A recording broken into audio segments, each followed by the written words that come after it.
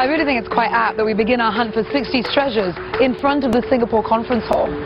Oh, this was the former trade union house, built in '65. The 1960s were stifled with labor unrest, strikes and anarchy. Well, it looks like we're really in for some exciting finds. A time of political turmoil and rousing ideals, personal triumphs and tragedies, the rise of local music and tourism. Welcome to Singapore in the 60s. Whenever people talk about the 60s, I get really excited when they refer to the golden age of Singapore music. Well, that's right. There was a big explosion of local productions and things and bands. And even at the Cathay, the theatre, they had live bands performing before they screened a movie. Really? Screaming bands and all that? In their heyday, the local bands had huge and devoted followings. Showing your support for a band included buying their album.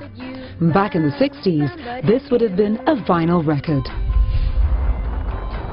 So it's probably safe to say that the craze for Singapore music and musicians in the 60s is kind of akin to the craze for K-pop today. Yeah, I suppose so. Well, reading the blog of this individual we're going to meet, he really sure has quite a lot of stuff.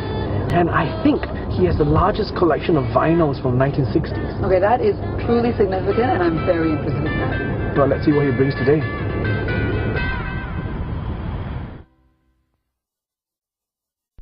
'60s musician Andy Lim's collection of local vinyl discs runs into the hundreds, but he's narrowed it down to a few choice favorites for us today.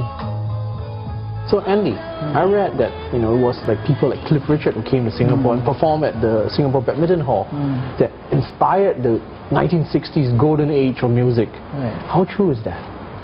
I don't know how far it's true if it was Cliff Richard and the Shadows who inspired, because before that we already had our music scene in the 50s. But if you want to talk about the recording stars who made their first records, and the first vocal group to record is called the Crescendos. Yeah. So that together with Cliff Richard's appearance, sparked off this big music scene, and we call it the golden age of music. The first band Andy sang with was the Velvetones, a group consisting of him and his 4 best friends.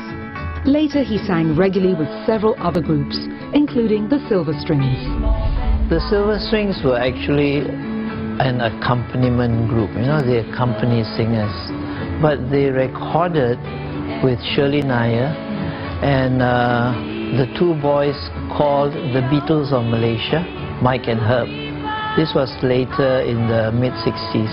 We played at the hotels, we played at cinemas like the Capitol, at the Rex Cinema. What were the special places? What were the places where a lot of people would come to that are really popular? You'll be very popular if you could play at the National Theatre.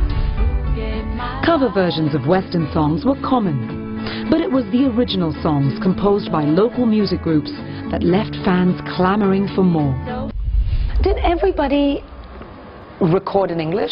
No, we had recordings in Chinese, and you would also have that same one singer and a group of 4.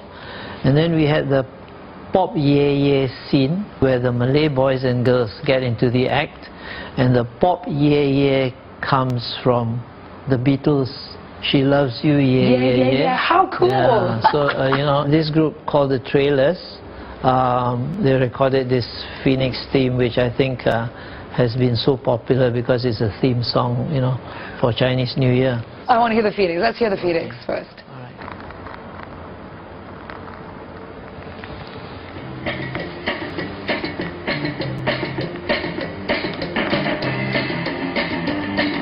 Wait for it.